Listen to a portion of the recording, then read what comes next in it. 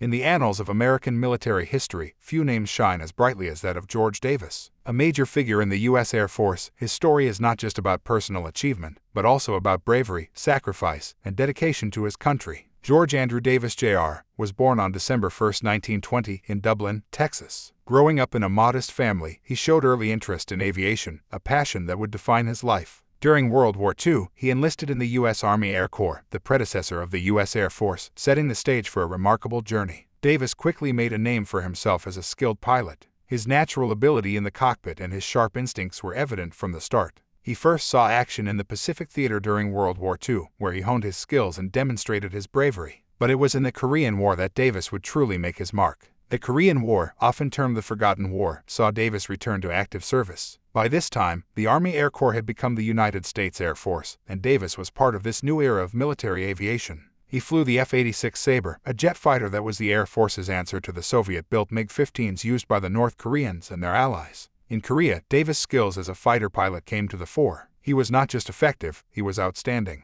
By late 1951, he had achieved a remarkable feat, becoming a leading ace with a tally of 14 victories. Each victory in the air was a complex dance of strategy, skill, and courage, and Davis mastered this dance like few others. His most famous engagement, and perhaps his most daring, occurred on November 27, 1951. Davis led a flight of 4 F-86s on a patrol near the Yalu River, the boundary between North Korea and China. They encountered a large formation of enemy MiG-15s, a daunting challenge for any pilot. In the fierce dogfight that ensued, Davis exhibited extraordinary skill and bravery. He shot down 2 MiG-15s and dispersed the enemy formation, protecting his squadron and contributing significantly to the mission's success. This encounter was more than just a display of aerial skill. It showed Davis' leadership, his ability to make quick decisions under pressure, and his unwavering commitment to his mission and his men. His actions on that day earned him the Distinguished Service Cross, a testament to his bravery and skill. Tragically, Davis' career, marked by such incredible highs, was cut short. On February 10, 1952, during a mission over North Korea, Davis engaged with enemy fighters. In this battle, he was shot down and did not survive. His death was a significant blow to the U.S. Air Force and the nation.